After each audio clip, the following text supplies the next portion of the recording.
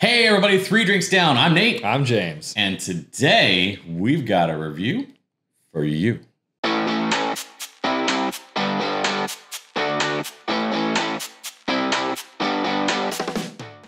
James. Yeah. Today is review day, but it's also a fresh crack day.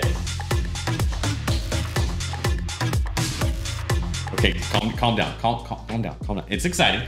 Yeah. But they go to Four Roses Single Barrel. It's fresh crack time. I think you should do the honors. Thank you, sir. You're welcome. Ooh, all right. So today we have Four Roses Single Barrel OESO. And so, why thank you, my good sir. Of course. He's so proper. And for those of you that are not aware, this is part of one of the 10 other recipes they do. And so we just thought, hey, let's give this one a shot. But it also got us thinking a little bit, didn't it? Did. So Indeed. We're gonna do this one today. Would you guys eventually like to see all 10? I think I would. And then maybe, just maybe, would you like to see us like whittle all 10 of those down in a mega competition? And at the end, maybe James and I do a blend off against each other. Think about it. Comment below. Of course. Yes, all the way up here. While you're commenting down below, letting us know if that's a good idea, which obviously it is. Make sure you like, comment, more, other things, whatever you're thinking. Could be time of day, could be that you need a really, hug. Yeah, exactly. There you go. Nate's got you guys. Exactly. But also make sure you subscribe. Please. Let's get into a little bit about what this bottle is and kind of what Four Roses is all about. This particular bottle is OESO. Now, if you didn't know, each letter stands for something different. Well, realistically, only 2 of them actually change. O, meaning that is distilled at Four Roses. Surprise. That never changes as far as we know currently, and I don't know if that ever will. And then the second one is actually the mash bill. They have 2 mash bills over at Four Roses. There's one that's a high rye, which is 60% corn, 35% rye, and 5% malted barley. The other one is actually a higher corn and a lower rye. So you basically just swap those with 15%. So it's 75% corn, 20% rye, and still that 5% barley. That's a lot of math. Not really. It still adds up to 100%. As far as I know, I think. Math is not my strong suit. Allegedly. Right. So tell me about the third letter. The third letter, S, also never changes, and it means straight whiskey, which again, I don't know that it ever will change. Hasn't changed up to this point. But the last one also changes the most, considering there are more variations than the other 3. This particular one is O, which is actually the rich fruit expression of their yeast. At least so that's what they claim they get out of that fermentation prior to distill it, I'm assuming. One thing that we did forget to mention about this particular bottle is 11 years and 2 months old at 108 proof. They do go into the barrel at 120 proof, and they do chill filter as well. But each one is going to attribute something slightly different, and really the biggest things is you're gonna find in these, obviously the proof and the warehouse and the aging in general, how old it is, but the mash bills and the different yeast is going to give you those subtle differences that I think really will make each of these worth trying and seeking out. So also kind of fun. So we've been playing around with a few episodes that we did some staves where they tried to change things up. Yep. Four Roses for a long time has been using yeast profiles to change things up in their flavor profile. Which so I love. As a brewer, coming from a brewing background, I think that makes a whole lot of sense to me, you know? So there's so many variables. So we're hoping we're showing you guys all these things and opening your mind to it. If you already knew that, that's awesome. If you didn't know that, we're trying to make sure we educate some people occasionally on what we know, because we're just idiots. Yeah. So. Well, we're just trying to be, less idiots. Yeah. It's time to swirl the glass, I think. Let's swirl. Swirl. I gotta put your swirl face on. Oh. Swirl face. I get more slight floral than I do fruit. Well, I was about to say, am I losing my mind here? Is this more floral than fruity? Your typical rose water's coming out for me. Right, yeah.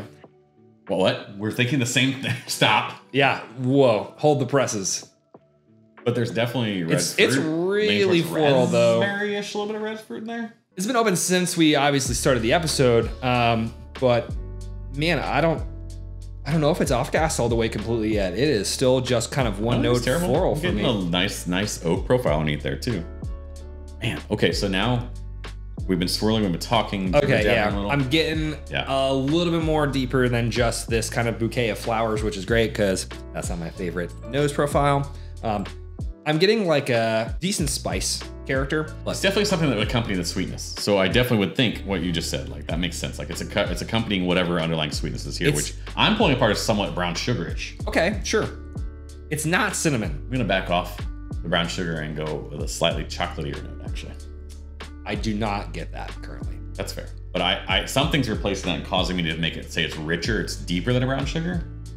I'm gotta tell you, I'm still really missing that rich fruit that they're discussing or describing with. But again, it's just the nose, and it just got opened, and also like, what do they actually mean by rich fruit? Maybe it's on the palate. Maybe. So.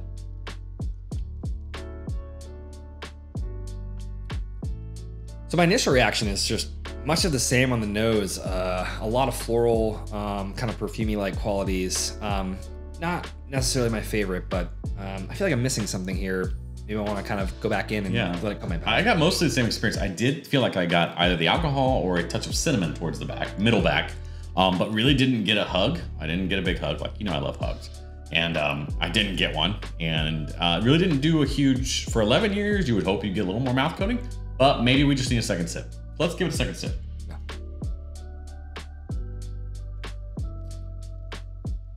That's slightly better. I'm gonna still stand put with my floral nutmeg analysis of the nose, kind of going through with the palate. For me, the finish is kind of, it kind of just misses it just kind of like evaporates.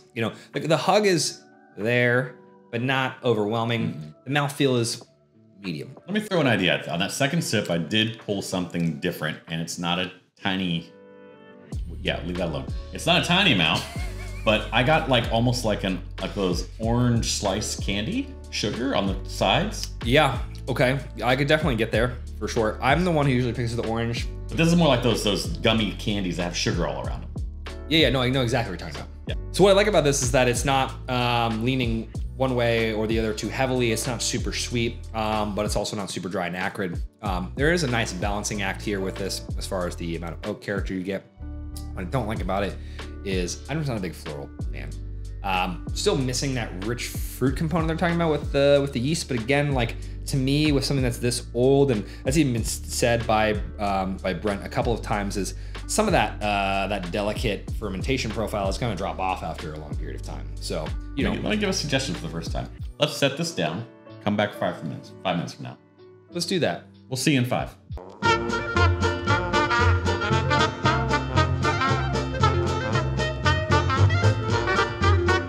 And we're back. We're back. 5 minutes passed. We felt it was in our best interest because we just cracked this bottle. Walk away for a little bit. That's something that's perfectly okay. Because sometimes you're getting things, maybe not getting things you would get 5 or 10 minutes later. Right. Yeah, we do this occasionally. We felt pretty strongly about this one that we needed to let this one just sit. Absolutely. Absolutely. Nose is slightly different. It is a little less perfumey, which is excellent for me. Mm-hmm. And still floral. Still floral. Yeah, I think that's just probably gonna be what this is, and not necessarily a bad thing, especially since it's a little less perfumey, That's helpful, yes. Yeah, like more real flower, less, perfume. Well, let's get back to the taste. Oh, shit, I just about forgot. Oh, man. Palate is much the same. It's calmed down again on that perfumey thing for me. Get a little bit more of that backbone sweetness. There's something else there. The fruit's starting to pop. There's a fruity pop. Yeah. Fruity pop. That's great. There is a little more fruit, and I'm still getting that touch of that orange candy, like I was talking about earlier. I don't want to say cherry, but there's a red fruit there. I really wanted a little bit more out of this, I think. I did too. I mean, I'm not going to necessarily foreshadow or anything. I'm just telling you. I'm not a huge Four Roses guy to begin with. And that's just, put that out there. I didn't want to put that up front because I don't want to jade you guys for watching this. But this one doesn't go a long way towards turning me to be a massive fan of theirs either. See, here's the thing is I have enjoyed the Four Roses stuff. I said it earlier and I was pretty, open and upfront about that. So we seem to be pretty aligned here. I think so. All right, James. So let's just pull this together and get some reviews out there. What do you think? This is a solid 3 Jameses for me. Yeah, just not terrible. Just not great. I think I'm in the same ballpark as you. Remember, this is out of 5 scale, right? So I think I'm 3 1/4 Nates. And the only reason I go a little elevated there is because I do want to give this bottle the benefit of the doubt. And when I come back and try it a second time, if I find that when it gets below that shoulder pour, that it needs to elevate a little bit, I don't want to put it dead middle of the road. But it's close to middle of the road for me. If OESO is one of your favorite Four Roses combinations, let us know down in the comments and let us know why. Let us know why we're wrong, you know? There's a bunch of different Four Roses combos out there, and there's one for everybody, kind of like the love story that Four Roses was founded on. Go look it up.